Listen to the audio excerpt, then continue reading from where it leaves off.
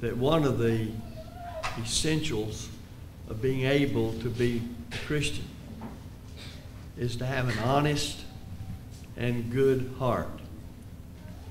That passage tells us that the Word, which verse 11 says is the seed of the kingdom, when it is sown in that heart, when people are taught that Word, that it is the heart, the inward man, the mind, the intellect, rational part of man, to receive with meekness the engrafted or implanted Word which is able to save your soul, as James said it. That heart is the one that will bring forth fruit. Without an honest and good heart, it doesn't make any difference how good the preacher is in his knowledge of the truth, his ability to present it, the life that he leads, or anybody else you're around. If you as an individual, if you do not have an honest and good heart, and only you can be sure you do. God knows, but God's not going to work a miracle when you don't want anything to be a certain way, but won't do what's necessary to change it. He's not going to change it. It's your responsibility and my responsibility to make sure that you have an honest and good heart. So today I want to talk about being honest with ourselves. Being honest with ourselves. You may say, well, that's not that hard. Well, really? Sometimes things are much more difficult for various reasons. And note that, for various reasons than they appear to be. Paul wrote in 1 Corinthians 4, 3 through 5, but with me it's a very small thing that I should be judged of you or of man's judgment. Notice, or of man's judgment. Yea, or yes, I judge not mine own self. For I know nothing of myself, and yet am I not hereby justified. But he that judgeth me is the Lord. Therefore, judge nothing before the time until the Lord come, who both will bring to light the hidden things of darkness, and will make manifest the counsels of the hearts.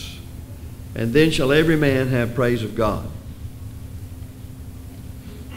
There was an inscription on the old Apollo or Temple of Apollo in Delphi. Thus is coming from pagans who know not the God of the Bible, and yet that inscription read, "Know thyself."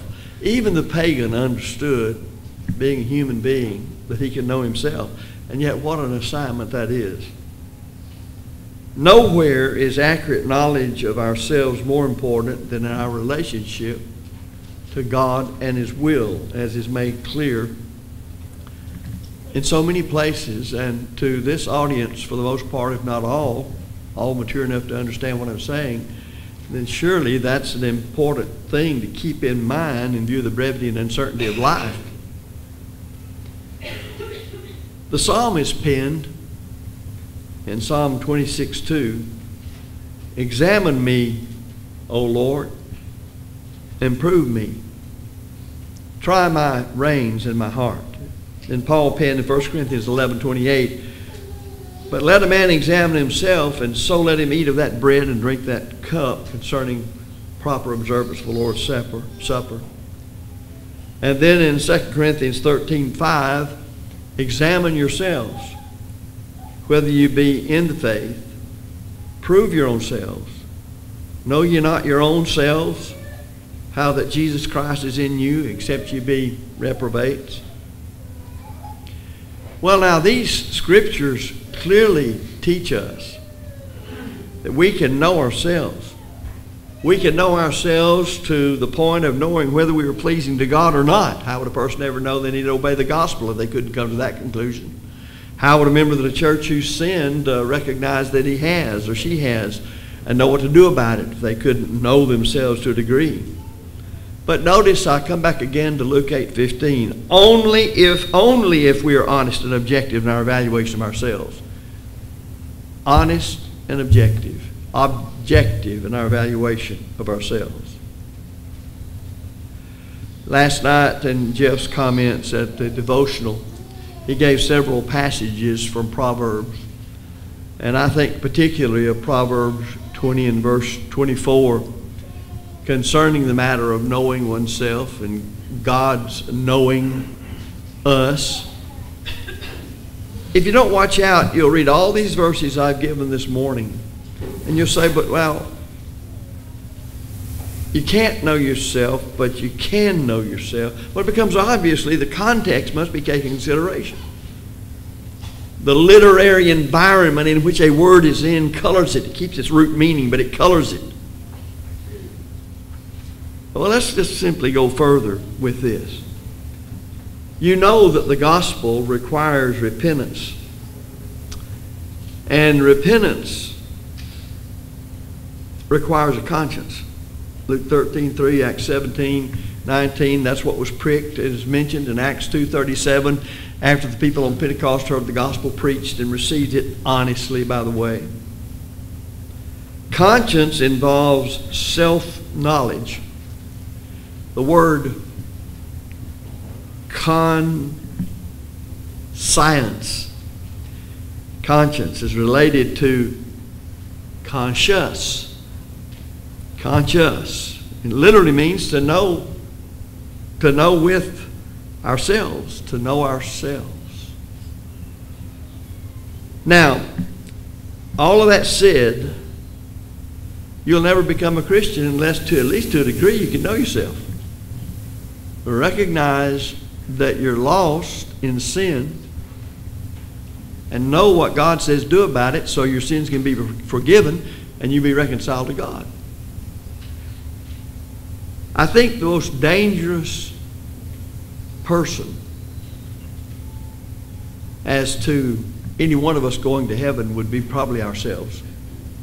Have you ever noticed how many times Jesus said, "Be not deceived"? Now, whose responsibility is it not to be deceived?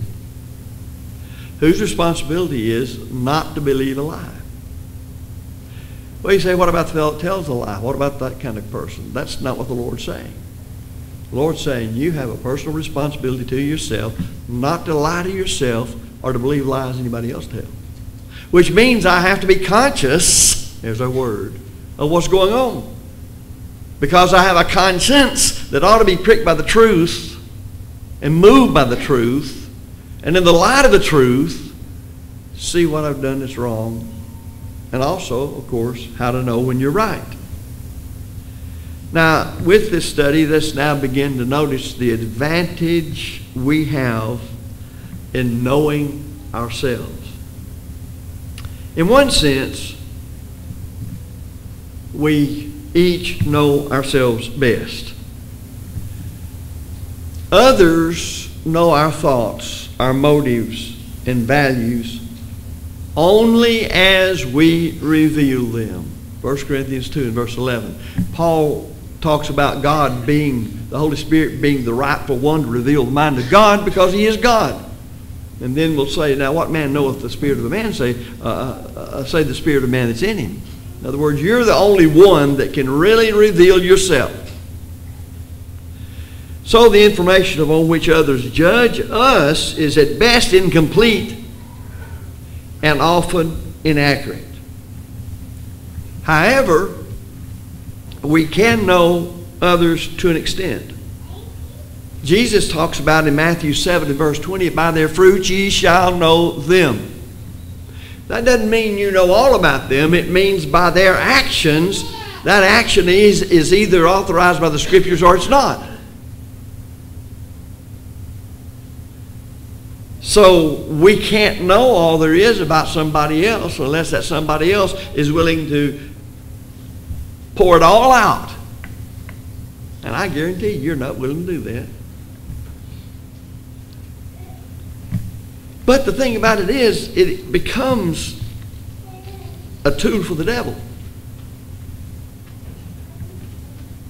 if we're not exceedingly careful. And that's the reason Luke 8:15 is the passage I started with. Next of all, I want to notice the disadvantage we have in knowing ourselves. It's the case that we are sometimes the poorest ones to objectively examine ourselves. But if we're not honest, and we keep coming back to that, don't we? We will not accept the evidence of what we are, regardless of what we learn about ourselves. Because we have this great ability to lie to ourselves and to rationalize the things that we do when they're contrary to God's will, to say, I'm a fine specimen before God. The Lord spent a great deal of time in his earthly ministry referring to the Pharisees and using just such attitudes that they displayed all the time to say, you can't be like that. Remember the Pharisee that pretty well said, aren't you glad to have me? Aren't you glad I'm not like him?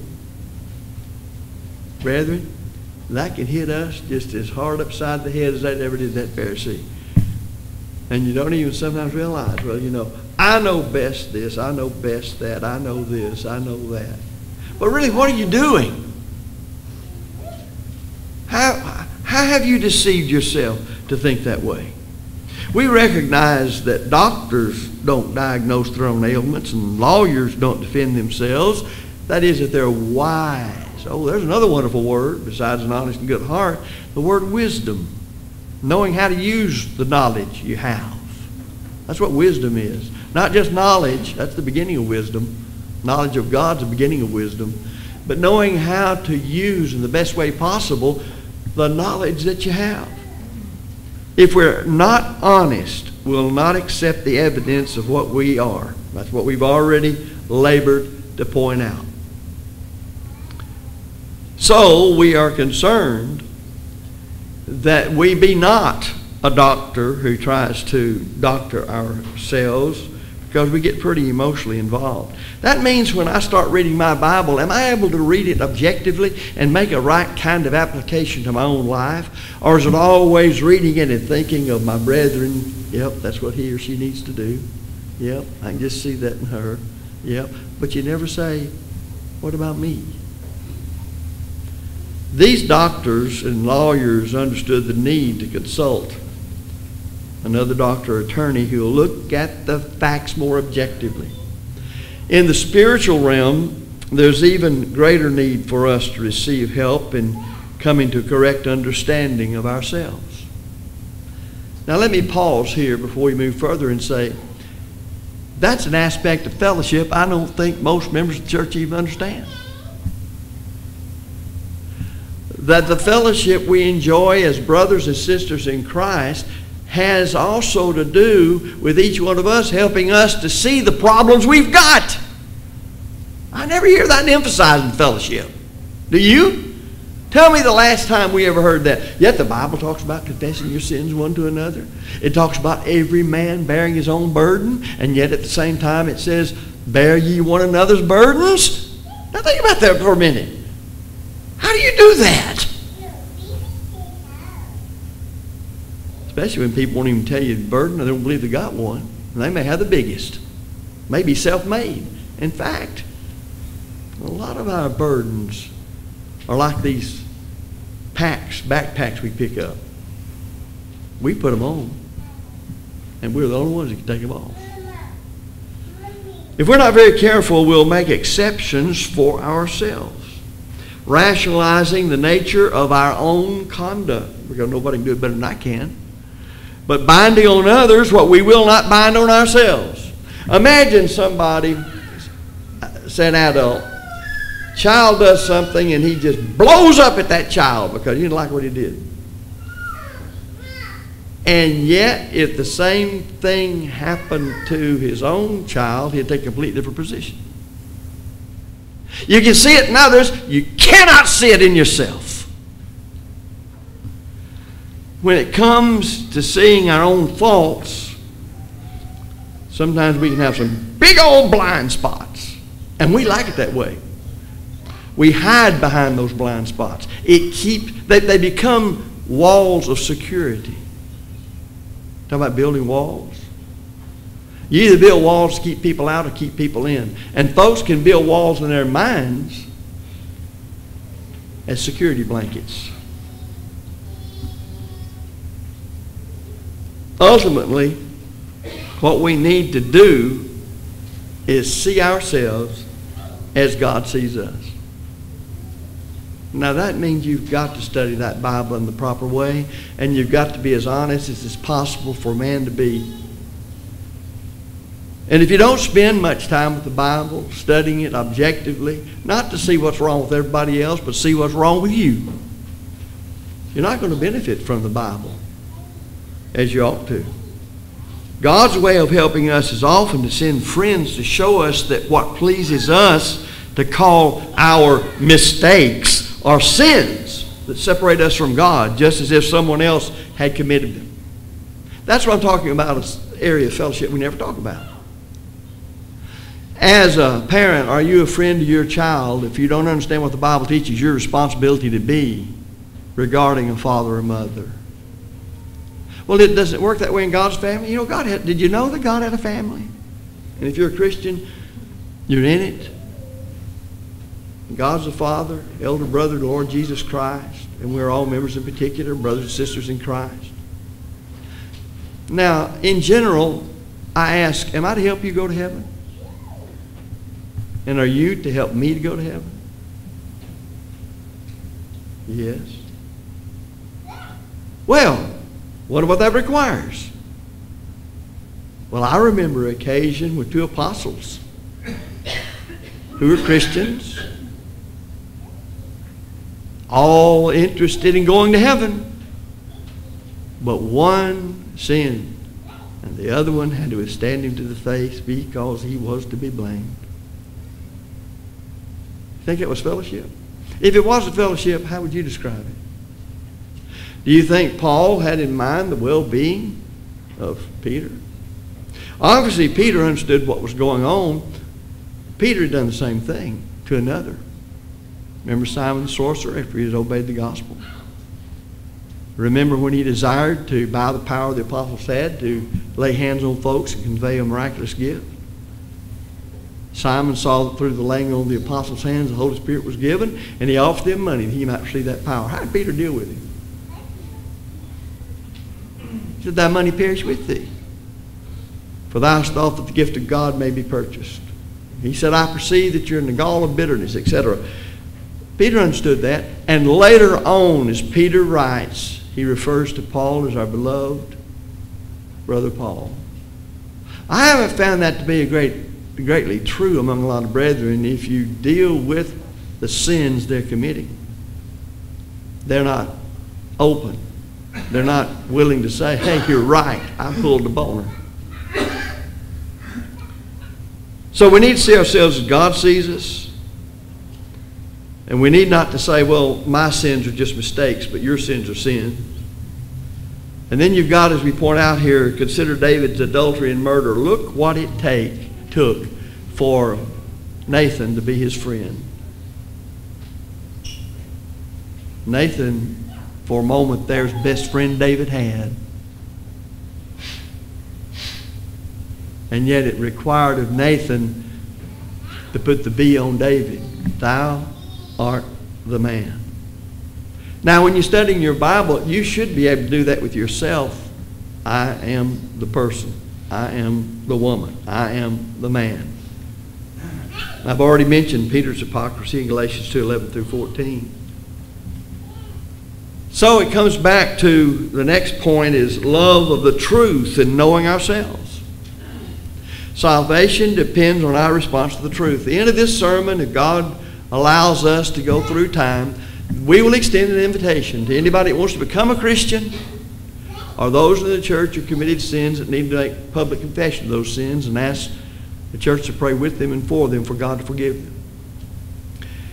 If you can't make an objective, proper scriptural examination of your life and come to a conclusion that says, I don't need to do these things, or I do need to, if you can't do that, what's the purpose of being here at all?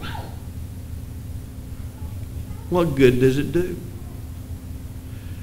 Salvation depends on our response to the truth, 2 Thessalonians 2:9 through 12.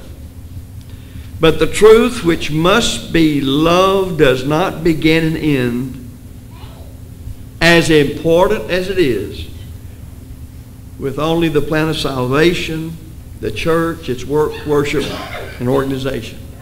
Listen to me. It involves the whole truth, including the truth about ourselves, even our own sinful personal conduct of which we need to and must repent if it is to be our home. 1 John 1, 8 through 10. You may not miss a worship service. You may know the Scriptures and able to teach it concerning how to become a Christian. You're not a murderer. You're not a fornicator. You're not a liar.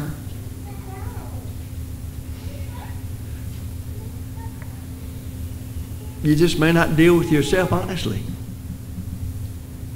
because there are such things as secret sins. It may be that life never makes a greater demand on our courage than when we are faced with accepting some despicable fact about what we have really done, such as Cain in Genesis 4, 3 through 10. There is a great contrast between the attitudes reflected in Acts 2, verses 36 through 41, those who responded to the gospel on the day of Pentecost, and those who heard Stephen speak in Acts 7, 54 through 60. I've contended for a long time you'll have one of three responses to the gospel. The truth will prick you in your heart, and you'll be like those people on Pentecost. You'll obey the truth when you hear it. You'll want it. You'll ask for it. Or you'll be like the people who heard Stephen speak. They were cut to the heart. They understood. They recognized the message applied to them. They weren't about to repent, and they killed the speaker. Or you'll be like those folks in Acts chapter 17 who just come see, come saw. Well, what's the big deal? Reach the resurrection. We'll hear you again on this matter. If you can find another category to place people in who hear the gospel, I'd like for you to tell me about it. You either love the truth, or you don't, you hate it, or else just nothing really makes any difference to you. I suggest to you, a third of those is killing this country and is killing religion. Just so what? To be honest is so important. We've got to know the truth, and we've got to want to know it more than anything else. The person who loves his preferred self-image more than the truth is not fit for the kingdom of heaven. Matthew chapter 3, verses 7 and 8.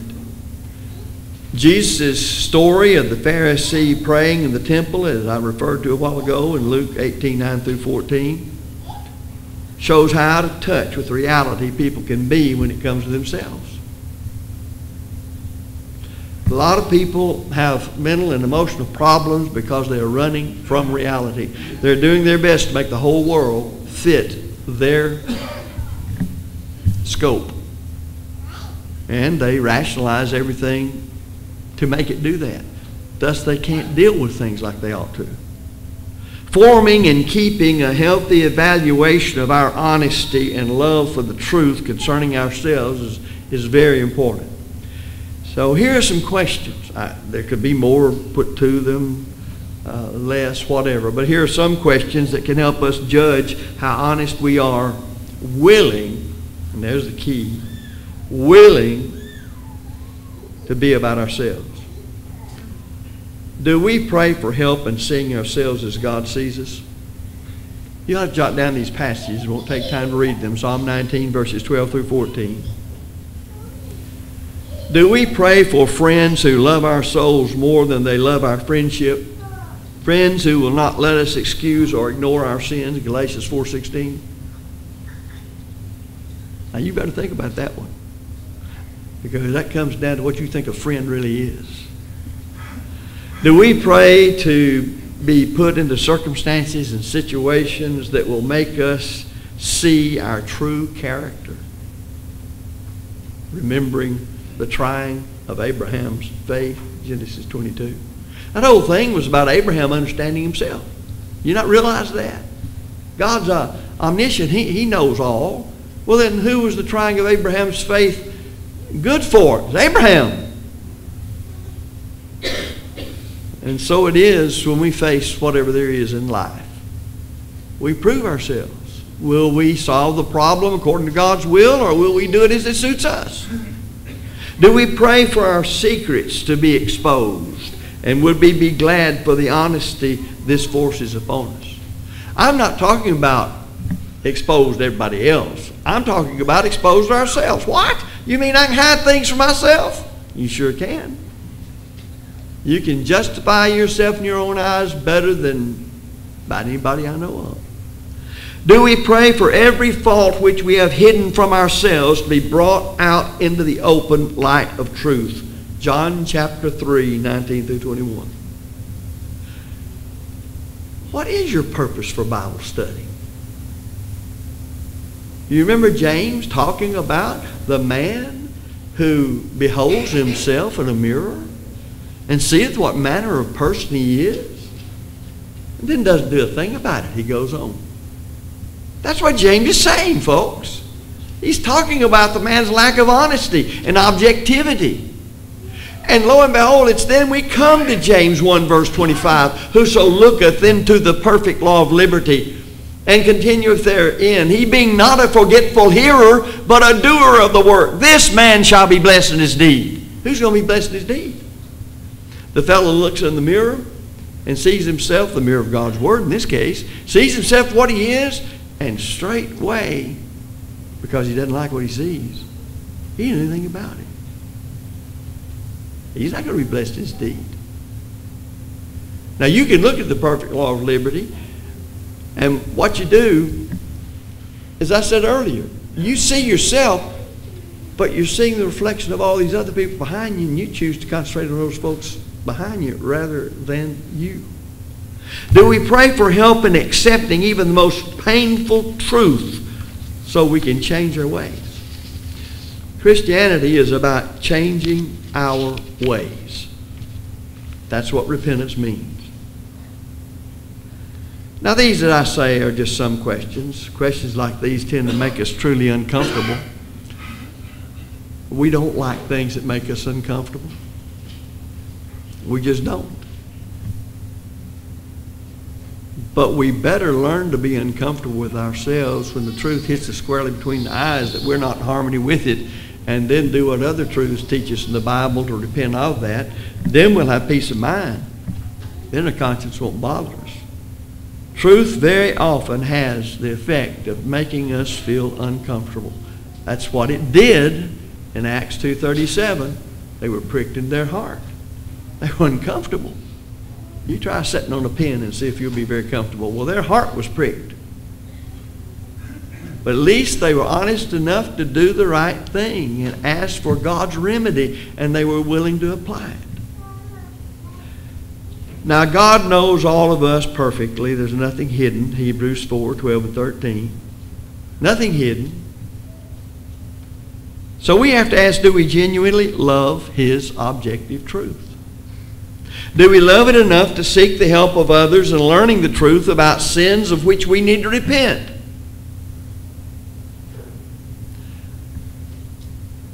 Do we approach our friends that should be our brothers and sisters in Christ because they're here to help us go to heaven?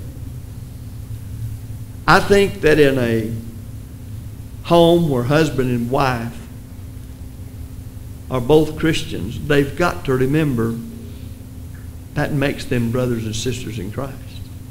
And they have every obligation that any brother or sister in Christ has to one another. Wives sure can't help their husbands see what a nutcase he is, or help the wife, the husband, if he's what he ought to be, see where she's not being what she ought to be. How else do you help each other go to heaven if you don't do that? And when you sit there with your mouth sealed as if it's already sewed up and ready for burial, how are you being what God says you ought to be? Don't tell me you love one another when you don't love people enough to help them see their sins. Oh, we have a wonderful marriage. Oh, you do? Yeah, we don't ever deal with each other's problems. That's a marriage? That's how you grow in marriage? That's how you love one another? And especially when it comes down to S-I-N, sin. Well, that's what he wants to do, so I'm here to support him. No, you're not. Not when he sins. And you're not to support her when she sins. You're not to support your children when they sin. And the children, when they get old enough, aren't to support their parents when they sin. If they're all members of the church, they're brothers and sisters in Christ, and they ought to be like Peter and Paul when Paul had to withstand Peter to the face. Or Peter said what he did to the former Simon the sorcerer. Now that's love. Or when Nathan had to say to David, "Thou art the man." But that's not the way the world thinks. And too often the thinking of the world is in the mind of Christians. What about the elders of the church? Do you think they have any sense at all? Well, if they're qualified and appointed to be elders, evidently they do, whether you believe it or not. They have an obligation to perform. If they're serious, they're faithful to God, they've got to realize that they have to give an account to every member of the church they oversee. Yep, they're concerned. How is it you can read in your own Bible, unless you do it like we said earlier, the qualifications of elders, and see men who meet those qualifications and who are trying to do the work the Bible says shepherds ought to do, but you're a pain in the neck to them rather than encouragement and helpful to them? Some people need to know about the cooperative spirit and learn there is such a thing. Hebrews 13:17 is going to read on the day of judgment same way it reads now, and mean then just exactly what it means now. May we never turn away from the truth about ourselves. 2 Timothy 4:3-4. I remember back as a young preacher, I was still in college, just trying to get started. I had a habit, because nobody ever told me. You know how you pick up words, slang words. It was not anything that was foul language or anything like that. It was just a slang term I grew up with. I remember saying it one time around him. He said, "Come here, I'll talk to you." Now, see, the thing I should have done if I would follow the example of some of my brethren, when he told me about, now, you don't need to be saying that. So just be thinking about it. So it's not a bad thing, but you just don't need to have those things. They're not exemplary of a Christian, especially one who wants to teach. See, what I should have done is bow my neck and look at him and said, "Who are you to tell me what to do?" Now, I would have displayed the Christian spirit. I would have shown him how much I really was right. All too often that's the case. And there's not a thing. Here's the sad part about it. I learned a long time ago this to be the case. I just don't like to admit it. But I have to be honest with reality. Some people you can help, some people you can't. And the quicker you can learn that about folks, the better off you'll be.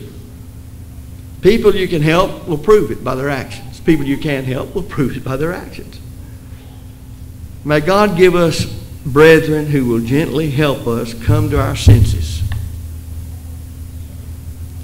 Sometimes it may be more than gently, as Paul to Peter. Before them all, this was a public gathering when he did this. Brethren, heaven is too important for me to keep your friendship by withholding the truth. I started out a long time ago, I'm just not going to do that. Just not going to do it. Because the greatest friendship I can have is be friends with God. And I know what James 2 says about how to be friends with God. And use Abraham as the example. When Abraham's faith was tried, God called him his friend. We've got to be honest with ourselves, and therefore truly honest with God before it's too late. Ecclesiastes 12:13-14 makes it very clear. He's going to bring everything into judgment with every secret thing. So why in our individual study of the Bible, why do we always try to act and some sort of driving a peg down here, and I dare you to, well, it'd be better said this way, put a chip on my shoulder. I dare you to knock it off. Is that the way you live? Doesn't make sense. So, summing it all up, are you honest of heart? Are you really honest?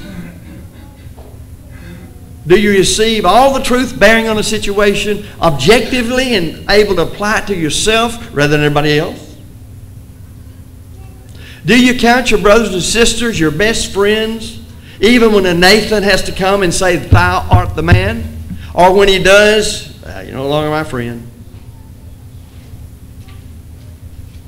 I suggest you better strongly, I don't care how few people in the church do it, consider all that is entailed in the biblical doctrine of fellowship and brethren helping each other and what's involved in going to heaven. It's more than simply getting together, singing songs, having prayer, reading the Bible, eating something, or whatever. It has to do with me doing what is my obligation with you to help you be godly, and the same thing with you toward me. And if I've got it all set up to where everything is going to be seen, not in the light of the perfect law of liberty, but for my colored spectacles, things won't bode well with me. And I am planning a future for myself, even in this life, that's going to come back to haunt me like nobody's business. Even when brethren who love you and care for you are trying to turn you from the way you're going. But it still comes all down to this: choose you this day whom you will serve. Because we're free moral agents. And you've got to decide that. You've got to decide whether you apply the truth to your life, let come what may, and no matter the sacrifices. Or you're going to continue to deceive yourself, to see yourself as you like to see yourself, and judge everybody else with a lot of the same thing. And most of the time that puts everybody else down and you on the pedestal. Don't let it be that way, because there's nothing in the Bible that supports that attitude. Now, are you a child of God? You can't be unless you believe from the Scriptures that Jesus Christ is the Son of God. Repent of your sins, confess your faith in Him, and be baptized for the remission of your sins. The Lord will then add you to the church, and in that church you can grow and develop, if you will, by keeping an honest and good heart and examining yourself objectively in the light of the right and divided Word. If you need to repent, we've studied what to do. It's God's second law apart. Now, where do you stand before God? Are you able honestly and objectively to answer that question? Or are you going to color it? So really you stand just fine, no matter the error in your life. Only you can answer all those things. God already knows. We're not trying to get God to heaven. He's trying to get us to heaven the only way possible, through the gospel, which is His power to save us. And it can't work, folks, if you're not honest with yourself and willing to objectively study it, and then let it prick you in your heart, and then do what you know is right, regardless of what's required, in changing your life, of course. If you're subject to the Lord's invitation, we invite you to come while we stand and sing.